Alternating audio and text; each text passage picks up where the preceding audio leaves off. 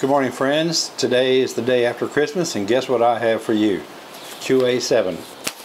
See? QA-7. Another 10 questions. I'm going to cover it when I come back. Hey! Roger!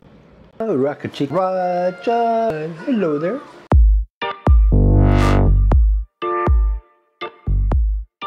It's hard to believe after this short period of time that I already have 70 questions that I got from all you people, you wonderful people that are following this channel. You don't know how much I appreciate everything that you're doing for me, and I hope that my efforts pay off and somebody gets some good out of this. I have 10 more questions here. This is QA-7, and believe it or not, I'm already working on QA-11. So I have a lot of questions to cover, and I'm trying to do these once a week here to just not flood everybody with questions and answers. We'll get started here. And by the way, if you like this channel and you want to see more of it, please subscribe. It's a real simple thing, just to hit that subscribe button. And if you want to be notified when I post a new video, ring that bell, okay? There's a little bell icon there. You just click on that. It's over to the right. And you just click on that and you'll be notified when I post a new video. So here we go. Question number 1. Hey Don, great vids. Well, we all know that. Been interested in moving to Ecuador for 5 years now. Is there English or bilingual grade schools in the Manta area? Yes, there are. All of them have bilingual education. It's one of the greatest programs they have here in Ecuador. Somebody told me the other day that some of the kids that come out of these schools speak better, I'm talking about local kids, speak better English than the expats do. So yeah, they do. They have plenty of them here. And if you're coming to Manta and you want more information about it, like specific details, like specific schools and so forth, send me an email, okay, and I'll get that for you. Oh my God, I think I almost got buzzed by a buzzard there. Did you see that go by? I may be under attack. It's been really quiet here all this morning. Now I got dogs barking and motorcycles going by. It's another wonderful day in Manta. Question number 2. Who is Mr. Parker? You don't know who Mr. Parker is? Mr. Parker is the producer of this show. He likes to pop in on videos once in a while and show himself. If you saw the movie Life of Pi, you might be familiar with Richard Parker. I wanted to use Richard Parker for this little guy. This is my buddy here that I've had for years. But I was told by someone that I can't use Richard Parker because it's a trademark name used in movies, like the movie Life of Pi. So I decided to call him Mr. Parker. Mr. Parker, if you look around most of my videos, Mr. Parker is lurking somewhere in the background. Sometimes he's pretty obvious and visible, and sometimes he's not. So I don't know why I picked this little thing. Somebody gave me this years ago in a restaurant. Some kid left it behind, and I've kept it ever since, and that's who Mr. Parker is, okay? So, thank you for that important question. I know that everybody's been wondering, who's Mr. Parker? Question number 3. Here is a question. I'm reading right off of the paper here, okay? I'm not making this stuff up. This is coming from you people. Here is a question. When you moved, did you have any banking hiccups, either on the U.S. end of it or on the Ecuadorian side? Yes, I did. The biggest hiccup I had was when I went to JEP to purchase my CDs. I had to prove where the money came from. What a hassle. Money laundering is a major problem in Ecuador because of the drugs and the drug cartels and all the money that comes through here out of Colombia and from other parts of the South America. They get filtered through here and they look for places to launder this money. So when you bring your money in here, you have to be prepared to show where you got it from. I had to show a canceled check from the sale of my house. I had to show closing documents. I had to show the deposit where I deposited it in the bank. I had to show 6 months worth of banking statements to prove, you know, where my money comes from. And at a couple of points I thought that just wasn't going to work. But that's the hiccup. Yeah, it can be a bit of a hassle. Once you get through that hurdle, though, and you're established with your bank, then they pretty much leave you alone unless it's something over $5,000. If you make a deposit that's over $5,000, I believe you're going to have to prove where you got it from. And sorry, that's just the way it goes. Number 4, enjoying your QA. Does Manta smell bad? No. He or she said, excuse me. It seemed to me like when I tried to do this questionnaire before, and I asked this question, or I read this question, I got all choked up. I apologize for that. I may have to get somebody from my staff to bring me a cup of water. Enjoying your QA. Does Manta smell bad? Another YouTuber that travels South America mentioned recently in his video that Manta was one of the smelliest cities he's gone through in Ecuador. No, it does not smell bad here, folks. I don't know if you can see behind me. There's no whitecaps today. There's usually a lot of wind blowing here, and most of the wind is onshore. No, it does not smell bad here. The air is clean and it's clear. You can see all the way across this desert here. You can see Monte Cristi from my back door, or my back patio here, my back window here. And maybe somewhere around the canneries, maybe there's an odor over there. Maybe if you get, you know, upwind or downwind from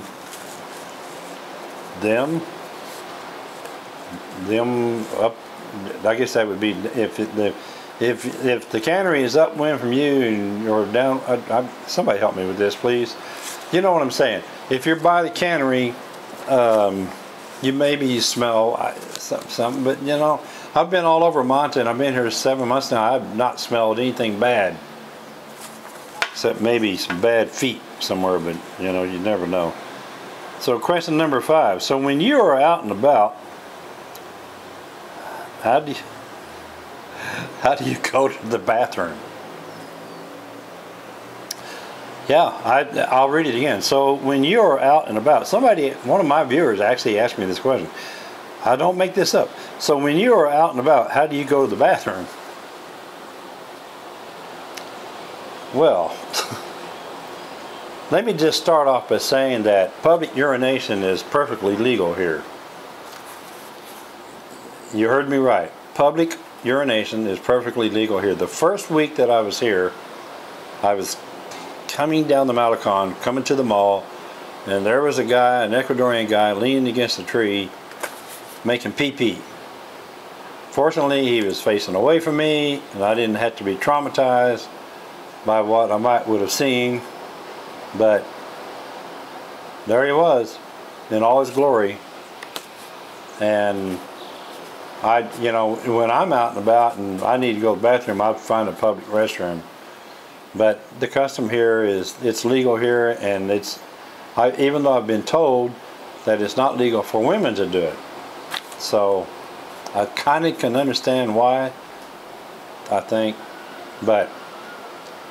And for those of you that want to know where I heard this from, I got it from straight off of Amelia and JP's channel months ago. It's from one of their videos when they talked about several things about living in Ecuador, you know, that are not necessarily the best reasons for being here, I guess, or something like that.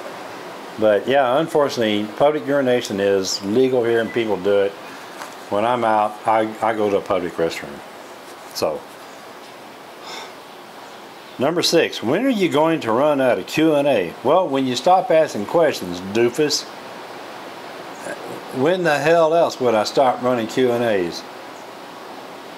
I'm serious. Folks, I give you all the questions. When I first saw this, I thought, scratch that one. But you know, because I'm an honest person and I'm here to serve you and to give you accurate information. I read every question that people write to me and I share it with you. It's what you get for being a follower, I guess. But anyway, yeah, when I like doing these Q&As. I think it's valuable. I wish some of these other YouTubers would do Q&As. I mean, they do them, but they do like hundreds of them at a time. They get bored, you know, trying to get through all their list of questions and answers, and it's like, you know, I'll do 10 at a time. That's it. So yeah, when they run out, I'll stop doing them. Okay, but until you guys are asking me questions, I'm going to keep doing them. Number 7 is a good one. Is pot legal there? No. I'll just tell you that right now. I'll read some answers that I got from some other people.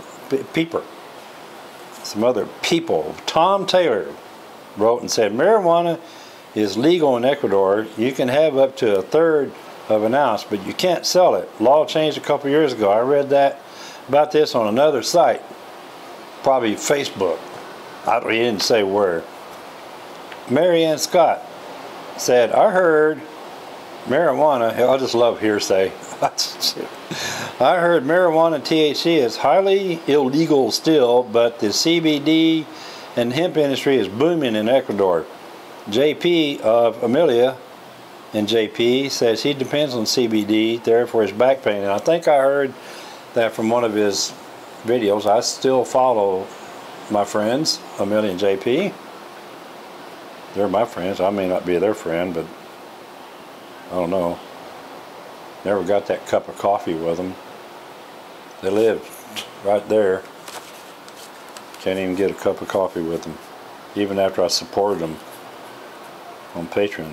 Thanks a lot, Amelia and JP. I appreciate it. I still love you. You owe me a cup of coffee. Anyway, that's where I heard that, and I know that JP had some serious problems with his back, and I hope that he gets to take advantage of all this stuff that's available to help him out. He needs. I know back problems is not anything to joke about. But anyway, as an Ecuadorian national, I must warn. Oh, this is what somebody else wrote in answer to this. Is pot legal? I didn't get a name. He said, I'm going to quote, as an Ecuadorian national, I must warn you that there are no legal ways to purchase marijuana in Ecuador. You can and will get harassed by Ecuadorian police for having low amounts that can be considered for personal use. Unfortunately, street drug dealers now use these small amounts to avoid jail. So the police will assume that you're dealing and just happen to have a larger stash hidden somewhere nearby. Somebody else wrote and said, cannabis in Ecuador is legal for personal consumption in quantities of up to 10 grams. The sale of marijuana is illegal. According to the 2008 Constitution of Ecuador, in its Article 364, the Ecuadorian state does not see drug consumption as a crime, but only as a health concern. So, you know, they said, is it legal there? And I said no, so I don't know. I do know that in the apartment building that I live in here in Torrey Marina, under the current management, association management here, if you are observed or caught smoking marijuana on property, you'll be evicted. That's just what I heard. There's that hearsay again. A lot of people don't like it. Lots of people do. I don't smoke pot, so I wouldn't know. I know people that do, and I don't have any problem with them. So what they do is their business. Number 8, we're getting toward the end here. Number 8, did you buy your phone here or did you bring it with you? I brought my phone with me. I had an iPhone 10R, the XR. It was an AT&T phone in the United States. I contacted AT&T when I went to close my account and asked them, you know, what I need to do to unlock it, and they gave me a address to go to online. I went online and I unlocked the phone and I brought it with me, and when first day I was here, well actually the third day I was here, I went to Claro with my good friend Juan of the Juan and Leticia gang, my good friends from the States that came down with me, and we went to Claro and we bought a SIM card for my phone, and that's what I use. I still use my phone that I brought from the States. I don't know that I would buy a phone here because it's all in Spanish. I guess you can use English language on the phones here, but everybody that has a phone that they bought here that I've seen, there's been some stuff that I had to look at and it was in Spanish, and I can read a lot of Spanish and get by with it, but I just don't, you know, if I buy another phone, I'm going to have one shipped from the United States. Number 9, since Ecuador is tied to the US dollar, I just love that. Tied to the US dollar. What do you mean by that? Questioner, viewer that asked this question, what do you mean tied to the US dollar? That makes it sound like that if something happens to the US dollar, it's going to affect us here, like inflation. Have you noticed any impact from the steep rise in inflation? Food, housing, energy costs increasing? No. We are not tied to the US dollar. We use the American dollar here. We don't print it. Every American dollar that we have here is brought in by somebody like me. And most of you people that watch this channel, the inflation here is less than 1%. Way less than 1%. It has been for years. The only increase I see in prices here there was an increase in taxes here recently under the new administration, and there was a decrease in taxes. They took away a lot of taxes. The luxury tax, I think that's the IVA tax, but I'm sure somebody will correct me on that, but they increased taxes on other items like alcohol. So alcohol just recently went up, but it wasn't because of inflation in the United States. It wasn't because of the money here being tied to the United States. It was because they implemented, or what is the word I'm looking for? They applied a new tax rate to alcohol. Can't even remember what it went up to. It's really kind of insignificant. Last question. I know some of you are going, hooray! Can you apply for your residency visa when you're in Ecuador?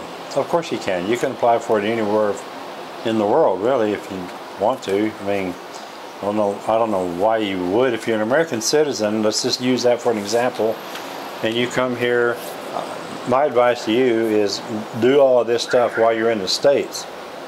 It'll be much easier as far as getting all your apostille documentation together, and then getting it here, and then getting it all put together and get it translated to Spanish, and then cannot believe it. Stand by, please. It'll be over in a second. Stand by while we play the national anthem here. See, it's over. That's the way you deal with noise here. You just have to accept it, you know, because it's short-lived. Nobody can get in their car here without setting off their alarm. Amazing. I should start a school. Okay, back to the question. Can you apply for your resident? Okay, all right. So, yeah, yes, you can, but I don't recommend it. You know, it'd be easier for you if you just do it from your home country. But if you're here and you came here like on a tourist visa and you decide you like it and you want to stay here, yeah, you can apply while you're here.